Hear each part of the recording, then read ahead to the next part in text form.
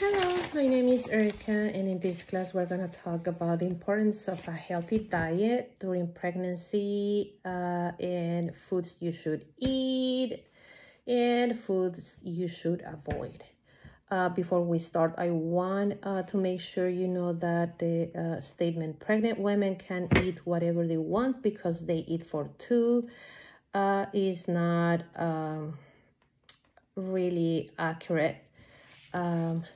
That statement is partially true, but you do not double, for instance, your calorie intake when pregnant, even though it is known that pregnant women need more calories, certain vitamins, and minerals. Studies have shown that your diet during pregnancy can affect your baby's future health.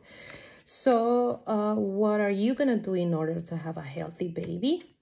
Very simple. You're going to eat foods that benefit you and the baby, and you are going to avoid foods that can affect your baby's health. So let's begin with things that you should avoid. Number one is alcohol. Wine, beer, brandy, whiskey, you name it, any bottle of with a percentage of alcohol on the label, you cannot have. Alcohol consumption during pregnancy might cause fetal alcohol syndrome to your baby. This syndrome is very serious because it can cause physical abnormalities, learning disabilities, and behavioral problems. So keep that in mind. There is no safe time period that you can drink alcohol. Number two, drugs. Avoid any drug use. If you are addicted to any illegal drug, talk to your doctor, seek for help so you can quit. There is resources for you out there.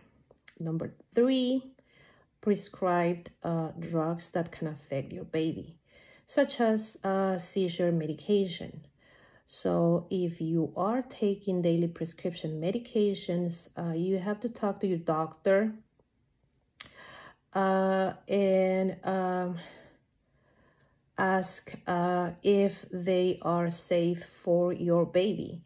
Your doctor will let you know if you can keep taking your meds or if there is something else you need to take as an alternative. Do not eat raw fish. Let's move to foods you should eat. Number one, foods that are rich in folic acid, also known as folate or vitamin B9. Good sources of folate include dark green, leafy vegetables,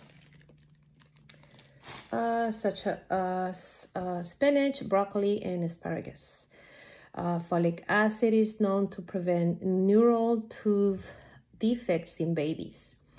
The neural tooth forms the early brain and spine. That's why it's very important for pregnant women to get enough folic acid. Prenatal vitamins contain folic acid, so consider getting some over the counter.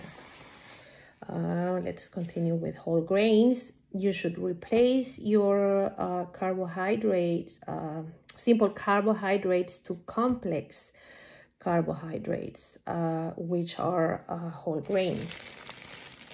For instance, you can replace white rice with brown rice.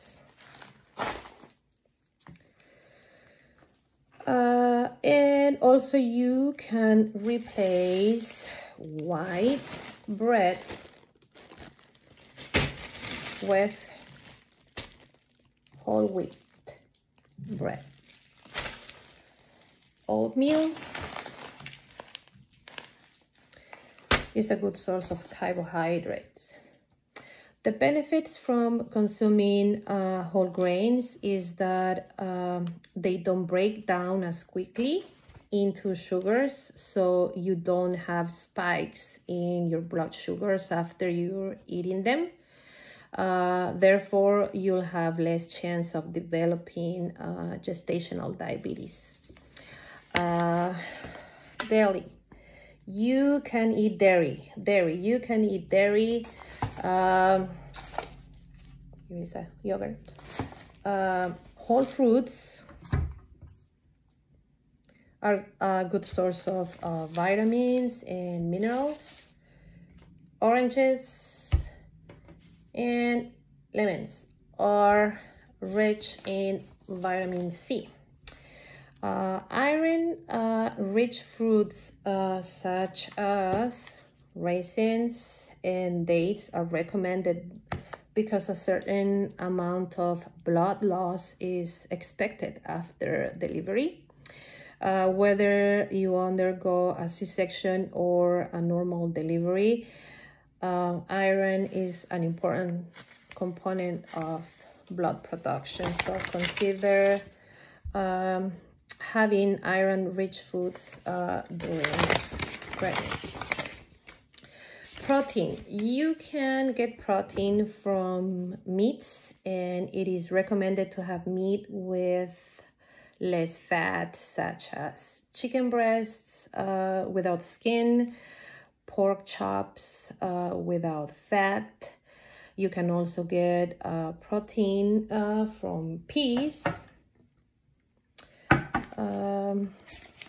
What else? Nuts.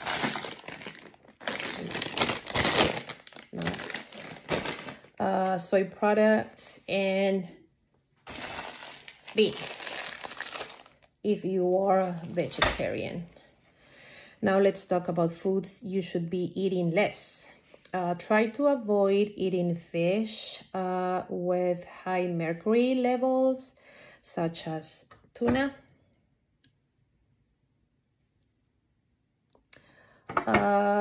or swordfish. Mercury is known to cause birth defects. Let's go to sugary foods such as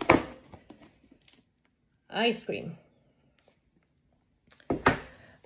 cake, chocolate, or sugary foods. You can still have them, but not every day. Lastly, saturated fats, sausage, bacon, butter.